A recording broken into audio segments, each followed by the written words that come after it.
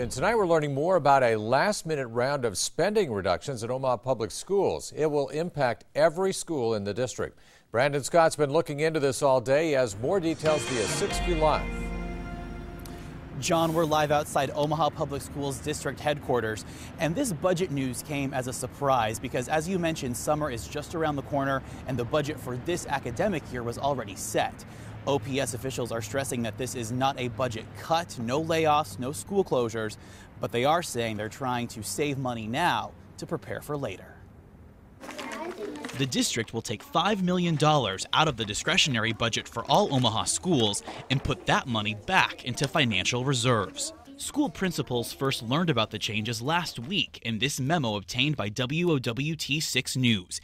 In it, the district tells principals it was necessary to reduce the balance remaining in your discretionary budget and points to supplies, materials, books, furniture, equipment, and contracted services as affected budget items. What does taking this money back mean to students? How will this impact kids in the classroom? You'd see this primarily reflected in things like a reduction in number of field trips, for example, or extra computers, things like that. The district insists that instead of hurting children, these changes will strengthen its financial footing for the next academic year by having extra money on hand for an expected increase in enrollment and expenditures. Chris Prue is president of the Omaha Education Association and is looking closely at these changes. We still have 6 weeks left, and we want to make sure that there's enough money there to do the things that need to get done. And some parents are concerned. It's very disappointing because there's a lot of things that I think could make the school district better.